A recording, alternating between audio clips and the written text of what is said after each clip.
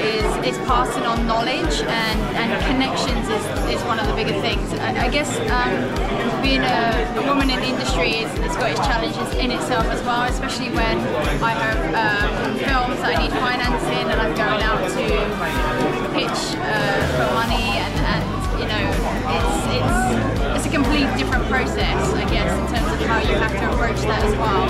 So I think a lot of it is making sure that you do your research and connect with people, like network like crazy. I always say like I network like a ninja, and that's how I end up getting into things.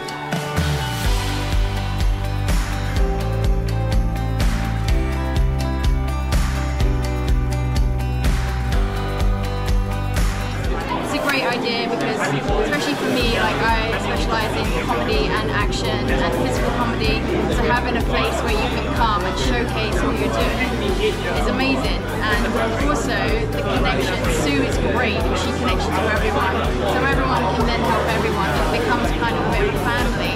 So Fight Spirit's definitely provided connections and a family environment, and you'll often see like every year someone else